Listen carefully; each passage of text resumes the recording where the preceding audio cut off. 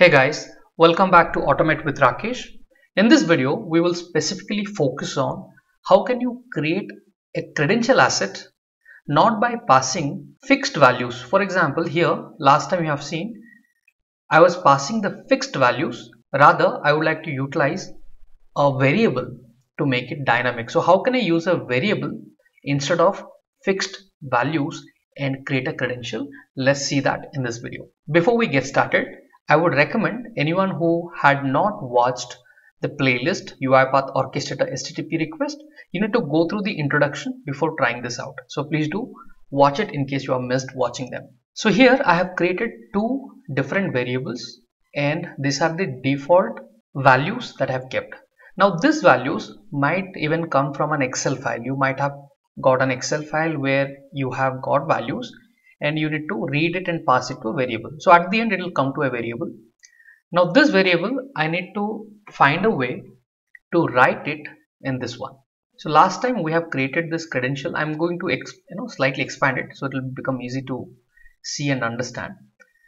So here there are two different important points. One is the credential username and the credential password, and the value type we had kept credential last time. Now here the credential username, I have to use the variable username. So there is a specific syntax that you need to follow. So remove this admin value, the default fixed value, and here I am going to use the double quote. Look at it, what I am doing. First thing is I have used two double quotes. Then I am going to use a plus sign, and here I will start writing the variable. So you can see the variable name has automatically appeared, and then use a plus sign. Getting it? So I got my username for this particular key. Second thing, we will work on the credential password, which is currently there in the PWD, right? Same thing, I'm going to omit this value and then use two double quotes and then use a plus sign and start writing the variable. You can see the variable has appeared and use a plus sign. So this is the format, guys. Okay, single quote and then double quote, plus sign, variable, plus sign, again double quote, single quote. This is how you write it. Now let's change it, the name of the this one to 6.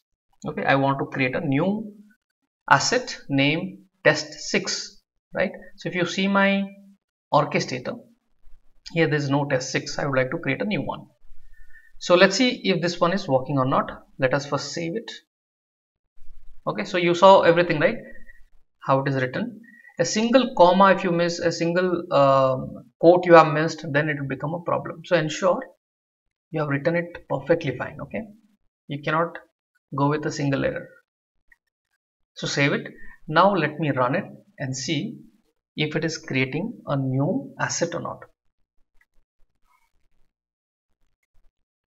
Okay, so the execution has started and completed.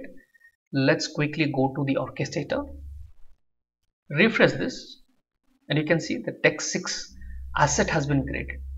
Now let me click on edit just to see if it has created the values or not. So you can see admin, and the password will anyways will be remain hidden once the test is created. It will not be shown, and this passwords get stored in the credential store. Okay, so all these are fine. So you can see everything got created as we need it. Okay, so thank you guys. Now after this you have a question. What if you already have an existing asset and you would like to change something, right? You would like to change the value of the username, or the password got changed, you would like to update that. So how can you edit an asset we are going to learn in the next video. Now comment how many of you were successfully implemented this specific concept. Please do comment, and let's move on to our next topic.